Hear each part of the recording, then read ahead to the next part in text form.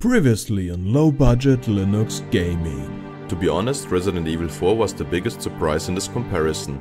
While it was just about playable on Linux, it ran buttery smooth on Windows. Just about playable on Linux, it ran buttery smooth on Windows.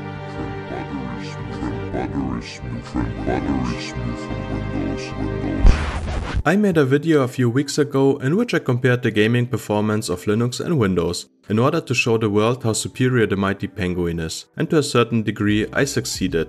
From the 5 tested games, 2 ran similar and 2 ran better on Linux. The problem was that the only one game that ran better on Windows, the Resident Evil 4 remake, ran a lot better on Windows. I'm talking 65% better.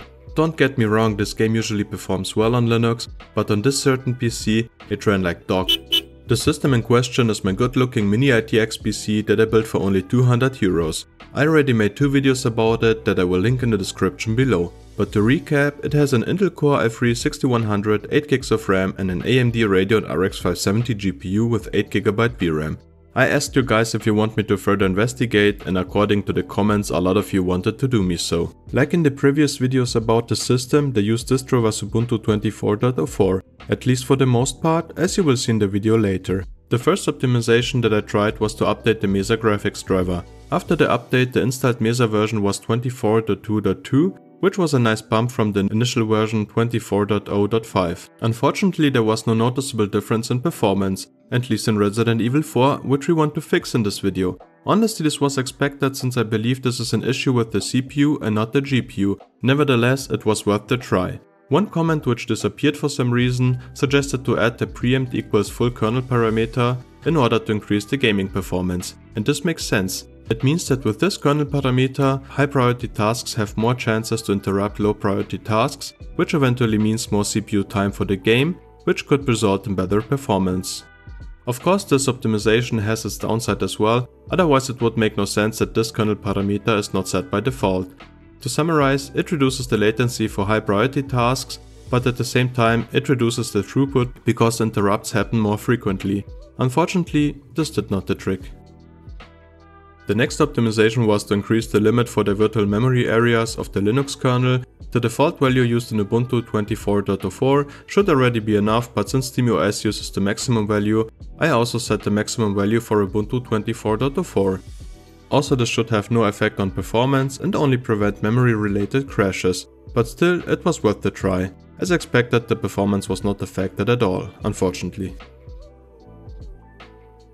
I also installed CoreCtrl to change the power profile of the GPU and CPU to see if this changes anything, but unfortunately no luck.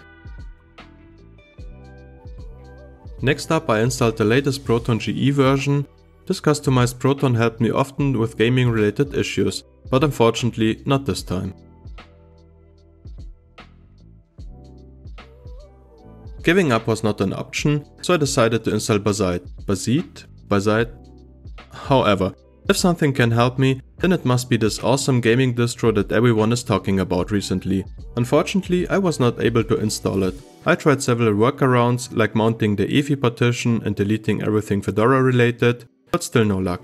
Since, like I said, giving up was not an option, I installed the next best thing, HoloISO. This is essentially SteamOS that can be installed on any system. It's not official, but this makes it not less awesome. This distribution is full of gaming performance related fixes that must be able to help. But unfortunately, the framerate was even worse. For some reason the CPU clock was very low. Smells like power saver power profile, if you ask me. I set the CPU power profile to performance and tested it again. This time the performance was slightly better than the initial performance with Ubuntu 24.04, but nothing to brag about. And now finally we are coming to the optimization that did the trick. And I also found this optimization purely by accident. I have no idea why, but I ran the game in SteamOS in the desktop mode, which uses KDE Plasma. And not only was the frame rate around 50% better, the frame times were a lot smoother as well. I double checked and triple checked this several times. My thinking was that since SteamOS game mode uses GameScope, which is a Wayland compositor, and the desktop mode uses Xorg, that it maybe run better in Xorg than with Xwayland. In order to check this theory, I reinstalled Ubuntu 24.04 and started the game in the Xorg desktop session. And using Xorg did not the trick, for GNOME at least. So I installed Ubuntu and ran the game on KDE Plasma with Xorg. which resulted also in no improvement, so using the Xorg display server instead of Xwayland had no effect. Okay, so let me quickly recap this. I had to run the desktop mode of SteamOS to get the best performance in Resident Evil 4. I have no idea why, and this is also only true for this single game so far. If you have further insight or just want to tell me what I did wrong, let me know in the comments below.